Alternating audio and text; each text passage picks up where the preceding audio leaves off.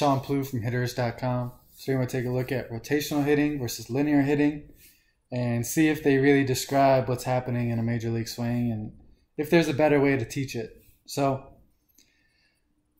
really one of the prominent major leaguers that uses a rotational swing is Giancarlo Stanton. And some of the main points for a rotational swing are to slot the bat, so the bat is level with the shoulder plane, and from there you're going to use the kinetic chain.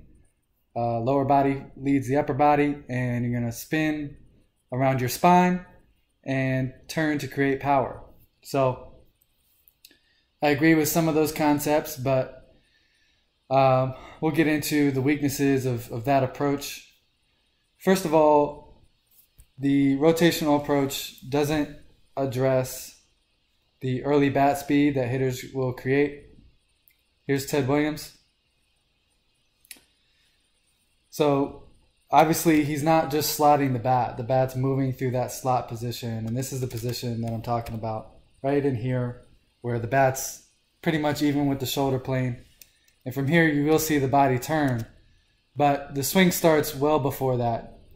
The bat's moving through this position, and that allows him to create early bat speed and bat speed independent of the turning of the shoulders. And that helps with adjustability and being able to hit every ball consistently and being able to start your swing early but commit to the swing late. So if we can create bat speed without spinning our body or pushing our hands forward, that's a huge advantage, and you'll see that from a lot of the best hitters of all time. So that's one thing that rotational hitting fails to address. This is Ted Williams. You'll see the same type of swing in Barry Bonds and Hank Aaron and Babe Ruth. So let's take a look at Stanton here. He's in the slot position. He's twisting sideways. And a lot of times what happens is you'll have a ton of power to the pull side. And where the weakness of this type of swing is in adjusting to off speed or the outside pitches, a lot of your energy is spinning and taking you off the ball or sideways. So you'll see him clip the ball or hit it off the end, or, you know, obviously he's one of the best athletes in the world. Honestly, he should be the best hitter in the world, but this type of swing is partly what holds him back. So let's take a look at some more clips here. This is a more linear approach with the hands, is to throw the hands forward, be short to the ball,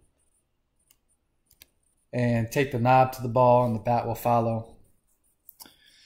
This approach doesn't address the kinetic chain, and it doesn't stay true to the path of the bat or the shape in the arms. It's wrong on a lot of fronts, but that's what's taught even today pretty widely.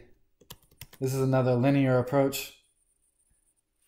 And one thing that this does, the earlier you push your hands away from your back shoulder, the less adjustable you are to any type of off-speed pitch.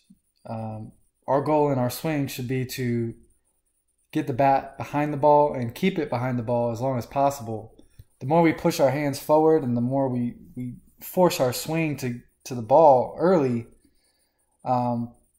we're forcing the bat out of the zone early as well. So you'll see from the best hitters of all time that they keep their hands back much longer than this demonstration.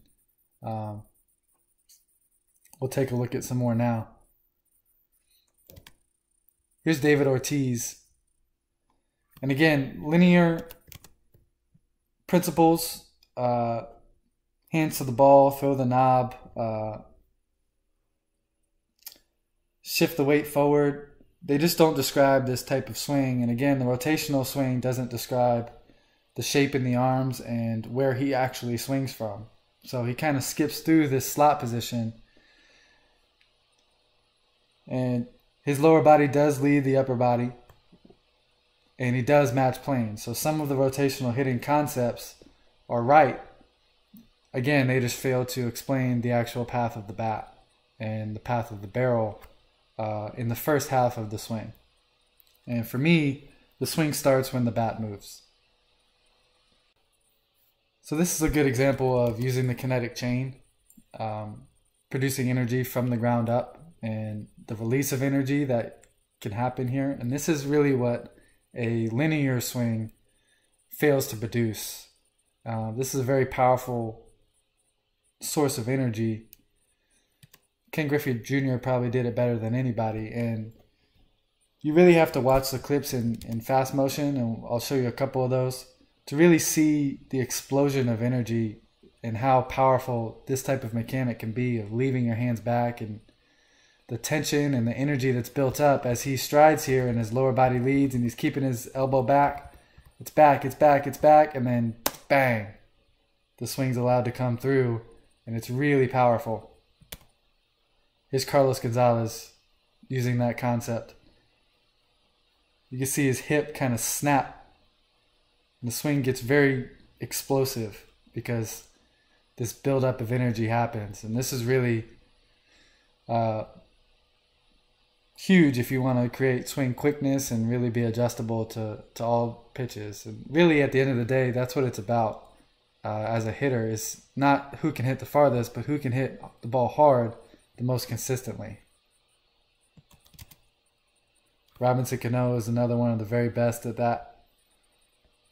Again, you can see how far the hands get back and how far the elbow draws back, and really pulls the upper body and the bat through with the lower body. Here's Dustin Pedroia. And you really see this from, Ryan Braun, Mookie Betts, some of the smaller guys that are able to produce a ton of power. This is how they're doing it. They're really drawing back with that elbow and letting the back leg power the swing. This is a good example of rotational hitting and the concept behind it. And that is to get the bat level with the shoulder plane and keep it on that plane all the way through. And while I agree that the bat should get on this plane, again, it fails to describe the early bat speed and the shape of the arms and the position where hitters are actually swinging from. So this type of swing can be good and is good for a batting practice setting, and where it really fails is where the energy is going. And the more horizontal this turn gets, the more we're pulling off of the baseball. And another linear concept here is to really swing down and try to get to contact in the shortest path possible. And ultimately, I've talked about this in other videos, this isn't what's happening in a real swing. The shoulders have to tilt, and the bat has to be level with the shoulders, and you have to get the barrel behind the ball early. But this is another linear concept that just doesn't describe what's actually happening in the swing.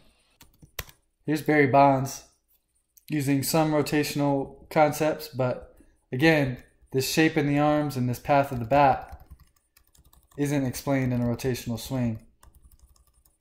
This depth that he's able to create, this bat speed back in here, is really what allows him to not have to turn the body off the ball as he goes to swing the bat. The swing can happen very deep in this process. Here's another swing here that rotational hitting fails to describe. Is the more vertical this swing plane gets, the less rotational hitting philosophies can describe the swing accurately. So again, he's made this triangle shape in the arms. If you want to learn more about that, check out my other videos. But he's created this triangle, and he's rocking this triangle kind of under his head and into contact.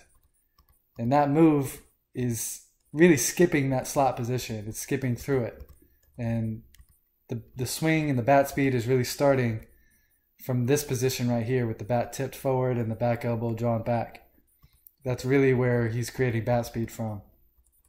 And you can tell that by looking at the baseball in a lot of clips. You'll see that the bat's still in this position, even when the ball's pretty much halfway to the players. So they're really swinging from this position. They're not repositioning to the slot position and then turning with the shoulders.